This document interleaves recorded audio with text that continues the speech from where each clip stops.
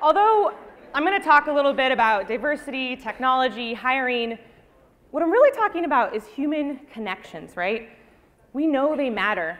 Where we grow up, the people, our parents, the community we live in, the zip code we're born, the conversations we have, the late night walks, they all shape us, these little moments. You can't even imagine, even today, the choice to come today, how that affected who you are and the opportunities that you're going to have ahead. This is me as a kid, and you can see where the hula hoop contest came from, right? But I actually grew up in a really conservative Christian home. When I was younger, I thought gay people all lived in San Francisco. I'm 100% sure. I really thought they all lived in San Francisco and that they were all going to hell. That was my experience. But when I went to Thailand, I realized, you know what, if I was born in Thailand, I'd be Buddhist. 95% odds that I'd be Buddhist if I was born in Thailand. And that idea, it totally changed who I am and sort of shaped the person that I've become, right? And I grew up, my dad was a PE teacher, so by all means I should have also been a PE teacher, not just because I'm a lesbian. There was like, Leanne, are you going to coach PE? Are you going to teach math? You're obviously going to do basketball, softball, and volleyball. I was like, I don't know. Something about that feels not right. And this is just a side note, this is my brother, it's him in the picture. He actually passed away 7 years ago yesterday. And he's the first lesbros. You see the t-shirts, that's actually what I used to call him, my brother of a lesbian. So that's where it came from. But he was actually learning JavaScript when he passed away. He was teaching himself literally JavaScript 101.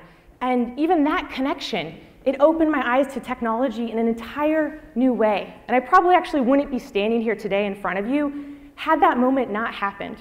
So think about all the connections that we make all the time. We can actually predict our wealth as humans with almost 90% certainty based on the zip code that we were born in. Think about that. We like to believe we live in this country where we can pull ourselves up from our bootstraps and that anything is possible. To some degree, that is also true. But it is also true that so much of our life is predetermined by the zip code that we were born in. And then we have the internet, right? And to some degree, we think, oh, the internet is going to change the game. Access, education, all of these open ideas, they're limitless possibilities. And this is actually a picture of partisanship in our country. The blue is Democratic and the red is Republican. And you can see up here, we were more partisan up here. And you go through the years, and this is about when the internet starts, 1993 in here, right? We are all the way over here to 2011. And even with this open information, access, education, we're more divided than ever. So here's what we know. We know a lot of things. I know this room is very smart, but here's what we know for right now. The world is not fair. It's really not fair. It's their healing for me to do this. Humans are biased, right? We're literally psychologically programmed to connect with people who are like us, who share things in common. It feels actually less risky to hire someone who's like us because we know us, right? We know who we are most of the time. We know who we are. And so it feels just better to connect with people who we are. So it's no surprise that our networks are also biased, right? We know we live in a systemic, overtly racist, sexist, anti-LGBTQ world. And so it's no surprise that our tech companies are facing these same issues, right? We've all seen the stats. They're not very good. So we've got some problems, probably more than 99 problems, but representation, right? Look around. Tech doesn't look like this, right? You've spent a day, right? You like it though, right? It feels good? Yeah? In a few years, we're going to have 1.2 million open jobs in this country, right? And it's not just jobs, it's economic opportunity. It's the future that America promises, right? The average salary right now in the US is $29,000. You know what the average tech salary is? It's $83,000. That is huge. That is so huge from a national average perspective. It can literally change your life. And it's not just from an individual's perspective, although that's really important. But we're talking about the future of our country, the future of the country we want to be. And like I mentioned before, hiring is all about eliminating risk. For how innovative our companies are, self-driving cars, curing cancer, we have got hiring down to a science. And the safest way to hire someone is through direct referrals, and maybe hiring from the same school that Google hires from, or whatever tech company is on top. But that's the system. That's what's the safest. That's what produces the best results. So if I'm biased, our networks are biased, and direct referrals are the safest way to hire, how are we going to change that? And especially when you start as companies, right? So if your founding team is white, straight, cisgendered, male, they went to MIT or Stanford, guess what? Direct referrals, your network's going to look like that. The problem is just going to get worse for you as you grow. It's going to look just like this. And this is the image that most Americans have, which is why when people come here, they're like, oh my God, Leanne, I had no idea. I'm like, right, we exist, we're out there. And technology in the last 5 years has spent about $1.2 billion to solve this problem. Let me say that again, they spent $1.2 billion, and yet we're exactly where we were, maybe a little bit, but not by much. And yet, Lesbians Who Tech has been able to build this diverse ecosystem, this community of people who are building rocket ships and curing cancer, who've been the CTO of the United States. So I have a few lessons that we've actually all done together. You've taught me, I've taught you, we built this community together. And I like to just say a side note, because you'd be shocked how many times I've had to tell people this, but lesbians are also women. It's like, it gets awkward and then we warm up and it's like, it's okay. And lesbians are women of color, we're transgender women, we are so many things, right? And we've been able to build this community where we can have hula hoop contests, which is coming soon, get ready, think about it. And we've done it by being intentional, right? We've actually used quotas. I'm pro quotas. I believe that without quotas, things don't change. And you have to create urgency to create change. We've had quotas for 50% women of color, 25% Black and Latinx, 10% transgender and gender nonconforming since the very beginning.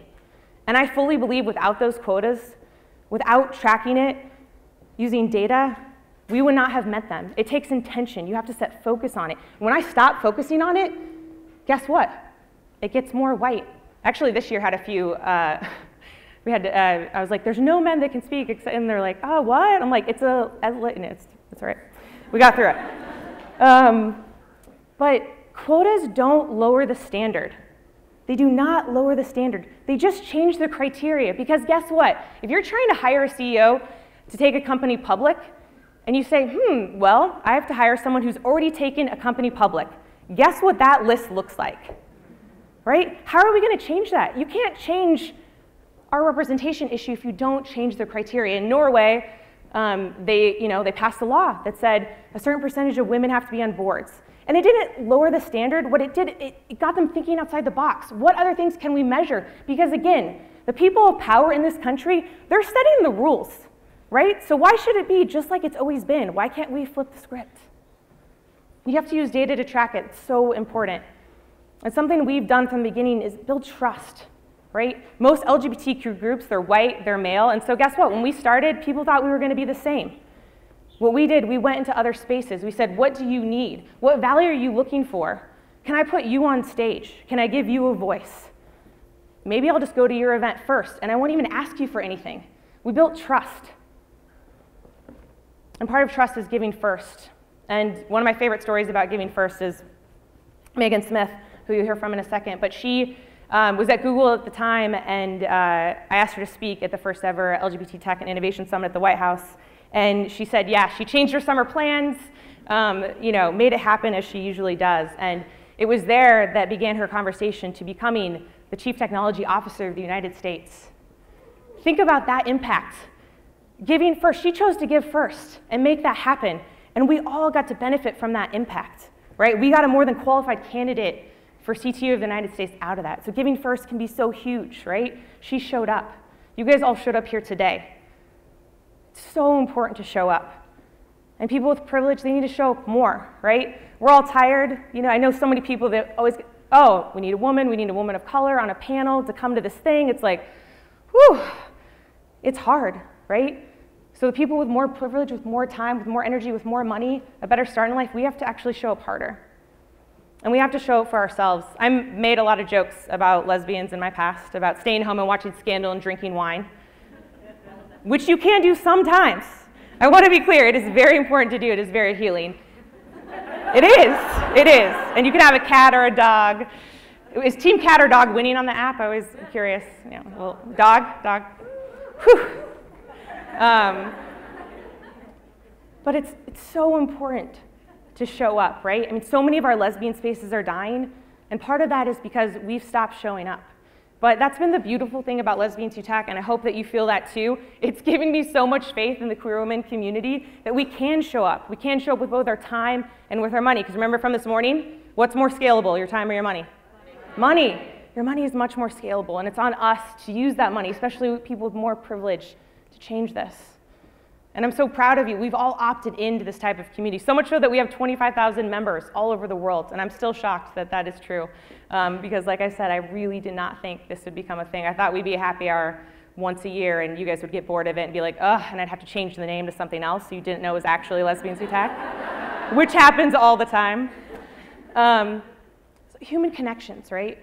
So Lesbians Who Tech, we've done it. We've built this diverse community that's actually representative. So what if we had the answer to solving the billion-dollar problem? What if we could help companies reflect the people that live in this country? What if we could increase economic opportunity for all? What if we could scale human connections outside of our bias networks? So we've launched 2 experiments, 2 new companies. My wife is really excited about this, by the way. But Lesbians Who Tech is behind this. I know many of you have seen the emails. It's called the Tech Jobs Tour. You might have seen a video on it earlier. It's 1 year, 50 cities, 100,000 jobs. But what it really is we're going to communities, we're listening, we're building trust, we're showing up, we're saying, what do you need? How can we provide you value? How can we connect the employers with the individuals that are seeking jobs? How can we connect people who need opportunity to learn how to code? What do you need? What's your first step? Do you need a mentor? Great, let's do some speed mentoring. How many of you did speed mentoring? Right? Did you like it? Yeah? That's what we're doing all over the country, so we can connect and build those connections. In fact, these are all our cities, so you should join us. This is Bill. I met him in West Virginia a couple weeks ago. He is amazing, by the way. He's this chemist. He has ideas to clean toxic water. We connected him to other entrepreneurs who are working on this problem. And he emailed, and so the Tech Jobs Tour, although it has the Lesbians Who Tech logo on it, it's not something we sort of roll into West Virginia with, right? We're not like, and welcome to Lesbians Who Tech. It's not the same vibe. We don't hide it, though. We don't hide it, but it's just, it's not the same high five love fest that is here. And I spent some time with Bill, and then he emailed me later, and he said, are you the woman behind Lesbians Who Tech? And it just, this is Bill, right? I mean, we all have our assumptions about Bill in West Virginia. And I said, yes, and he said, my grandniece, she's a lesbian, and I'd love her to connect with you. And it just, I get goosebumps thinking about it, right? Like, this is the power of human connections and relationships. If I hadn't gone to West Virginia, maybe he never would have told his grandniece who, I don't know, maybe she needs this community so desperately. This could really change her life, just knowing that this exists, right? So although we're talking about jobs and hiring, it's bigger than that. It's more powerful than that. So obviously in-person connection is huge, but we've also built a product, which I'm sure many of you have got emails about too. It's called Include.io.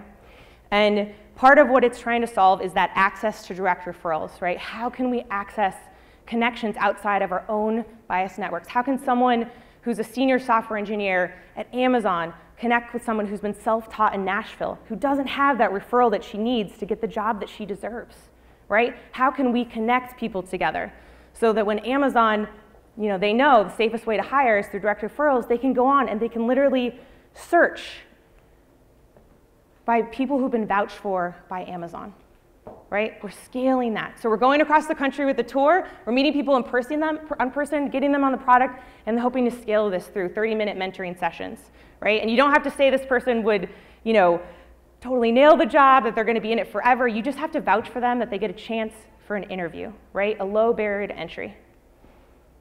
So what we're doing here, we're engineering relationships through direct referrals. But if that doesn't work, maybe the best way to hire women and people of color is just to hire them. Thank you.